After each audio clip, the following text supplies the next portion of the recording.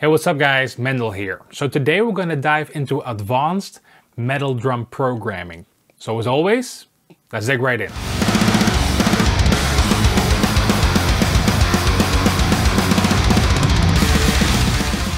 Okay, so here we are.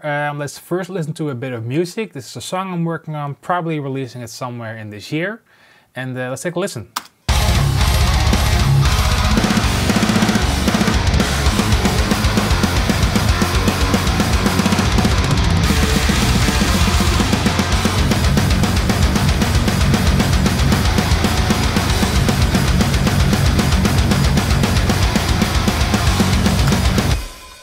Okay, so nice, thick and heavy, that's how I like it.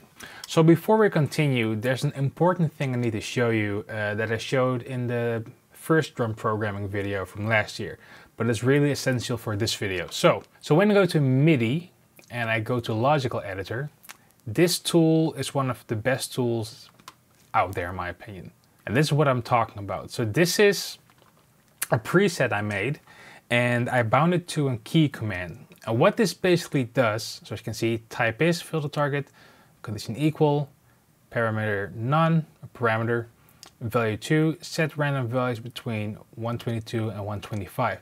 What that basically does, if I select some MIDI notes and I use this key command or use this preset, it randomizes the MIDI notes between 122 and 125, which is perfect for like fast rolls and etc. And you can set this to anything. You can set it to 100 or to 50, whatever your sample values are, where it sounds like softer hits or like very hard hitting hits. But let me show you. So when we take a listen to this, you could call it a snare fill.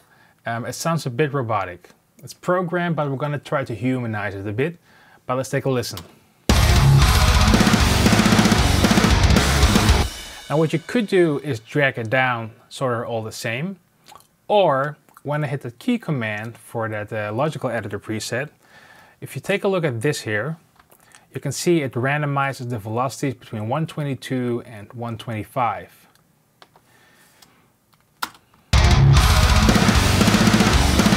That's a tiny bit better, but now when I lower it a tiny bit, it should sound a bit more human.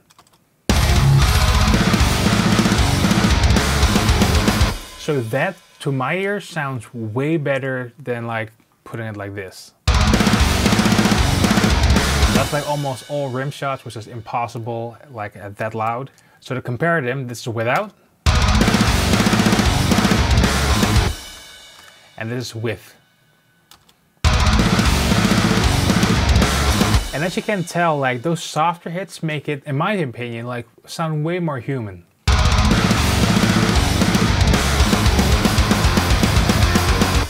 Now you could basically apply this to anything. For example, if I would create a fast fill with toms, like this. That thing, especially like this part, it's not very robotic. So when I select those, I hit the key command, lower it a tiny bit perhaps. You can also set that in the preset if you want.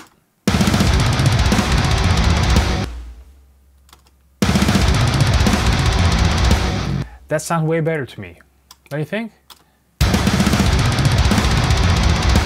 Instead of, like especially this one.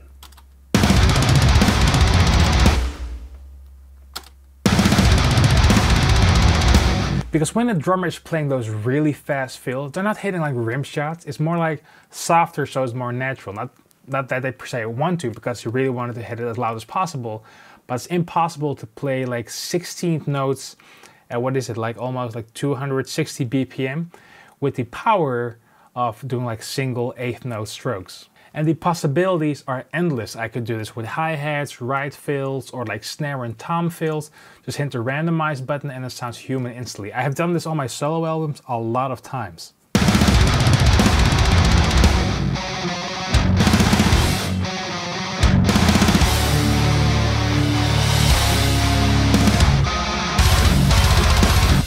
For example, the same thing here, like all the snares are 127 velocity and sounds robotic.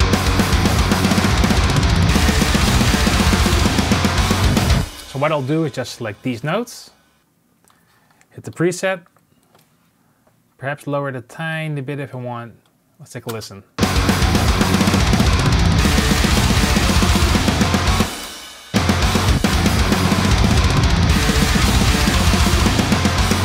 Like, especially on the blast beat, this sounds better to me than this. Like a bit more softer, a bit more human.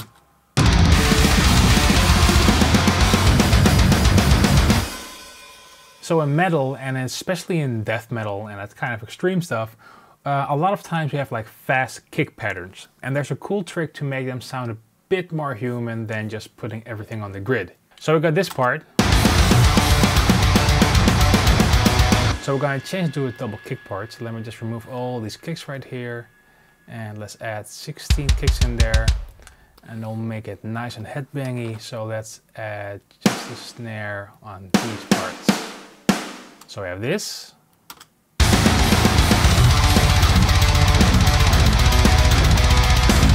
Okay, that sounds cool, but the kicks sound a bit robotic. And here's a very cool thing I often do to make it sound more human. So a drummer never, like no human drummer can do like 16 kicks exactly 100% on the grid. And in my opinion, that's the beauty of human drummers. So we can kind of emulate that to get a more human feel in our programmed drums. So I'll open the quantize panel by just pressing Q or any key command you have on it. And this is the part we're gonna focus on, the ticks. I love this part. So what I'll do, I'll select all these 16th kicks, this part, right? I'm gonna up the ticks, which means it's that many ticks off the grid where the note's on. So when we zoom in, take a look at these notes. So when I press quantize, you can see randomized, they shuffle around. Now that's the beauty of it, because first of all, none of the kicks are exactly on the grid anymore, which is the thing we want. And second of all, the snares aren't like perfectly aligned with the kick, which gives us a more human feel in my opinion. So let's take a listen.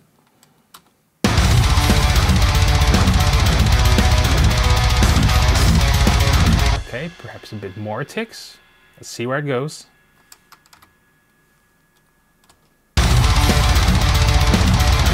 And you can see I put it on 16 ticks. So it's like really not on the grid anymore on most of them. But when I listen to it,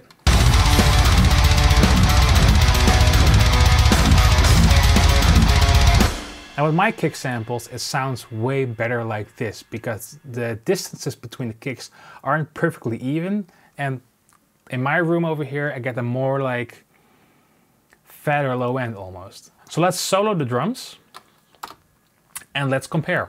So it's on 16 ticks now.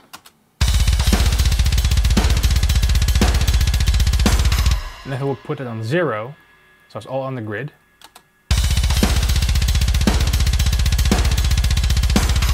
Again, 16.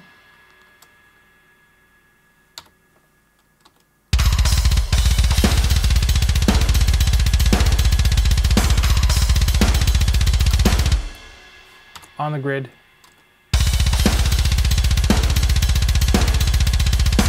Yeah, to my ears, when I put it on 0, it sounds like a robot.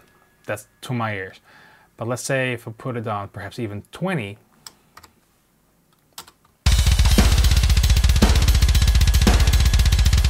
that's a bit too much. Let's try 15.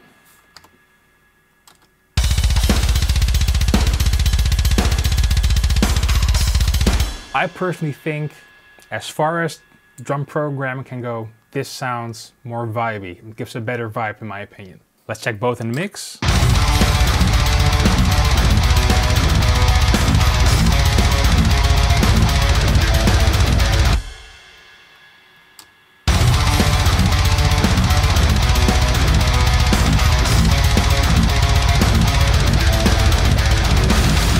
Now I'll put it on loop and I'll switch between like 0 ticks, so perfectly on the grid, like a robot almost, and like 15 ticks, perhaps even 20 ticks, so it's a bit more like hopefully human. But watch what happens with the low end.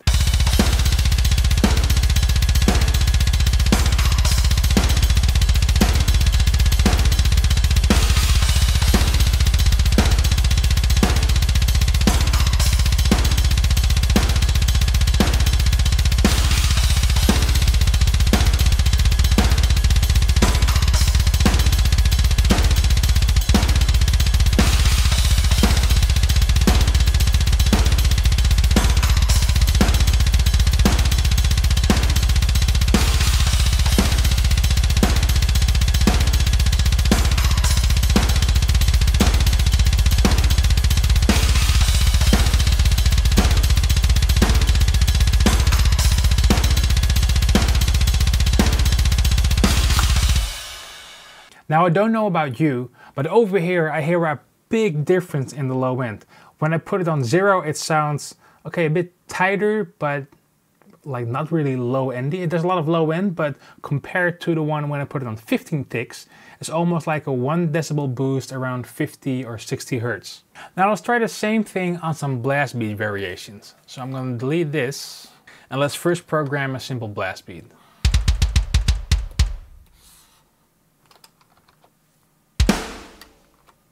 So remember that shortcut I had? I'll use it also on the hi-hats.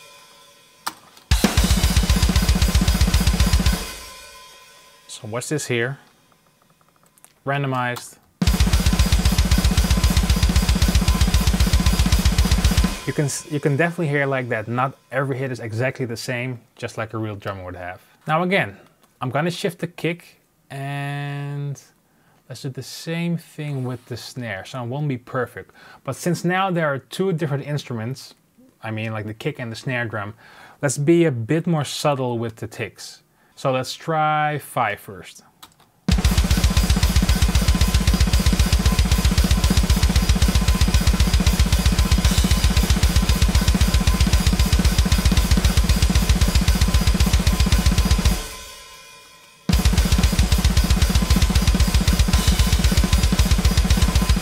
So at 27 I can hear some inconsistencies, but to be honest, I think 20 would even be doable.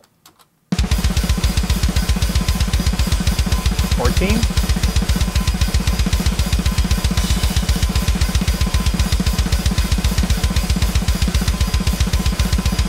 Okay, so now I'm gonna play the blast beat and I'm gonna switch between 12 and 0.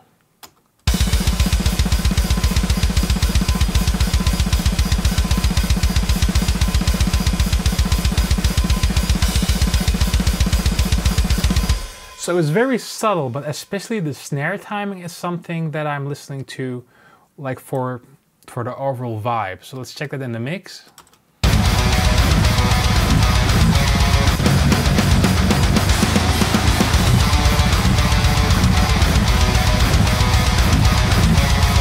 Cool. So just by using the quantize panel and that logical editor preset, I can humanize my drums way faster. Now, a very important thing in my workflow for programming and basically anything in my project is using my keypad for my quantization. So let me show you. So when I go to Edit and Key Commands, and this thing here, setting up this is the time saver of my life. So you see 1 second, 4th, 8th, etc. So whole notes, half notes, quarter notes, eighth notes, 16 notes, and 30-second notes, because metal, right? But what I did is I made an easy, simple system to set this to the keypads. So as you can see, Control and number pad 1 together is whole notes. Control number pad 2 is second notes. And I'll show you this in practice. So let's program some 16th kicks. So what I'll do is hold Control and press 6, because 6 for me is 16th notes. And as you can see, we have 16 notes, just drag it in. 16 kicks. So let's say I want to have the snare on every second beat. Just press Control, half notes, so that's 2. Now the only thing I have to do, because I have snap on, so snap on you do with J. Press it in between. Done. So now we have this. So if I want to have quarter hi-hats, like 1, 2, 3, 4, and 1, and 2, and 3, and 4, right? Control 4. So that's quarter notes. Only thing I have to do is drag in my hi-hats. So now I have this. So if you want to do like a right here on 8th notes, probably guessed it, Control and 8. So go to the right.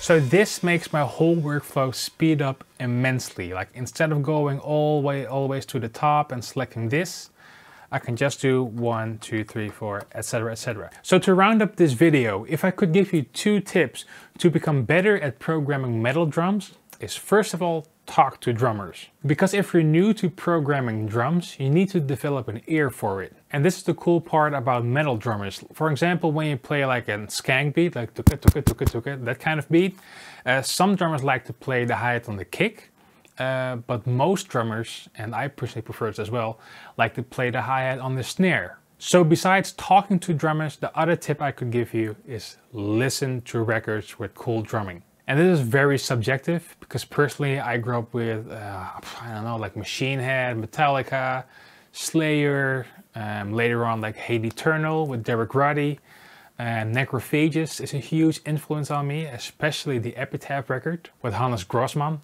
which is in my opinion one of the best drummers of all time. But to be honest, in my experience, my drum programming started to become better when I talked to drummers. So in 2012 I joined a band called Aborted, and the drummer of the band is Ken Bedani, which is in my opinion the best metal drummer out there. And just jamming with him, just listening to his fills and asking him about his fills and being with him in the studio made me realize how much voicing and versatility there is between different drummers. So hopefully you learned something today. If you have any questions, please let me know in the comments.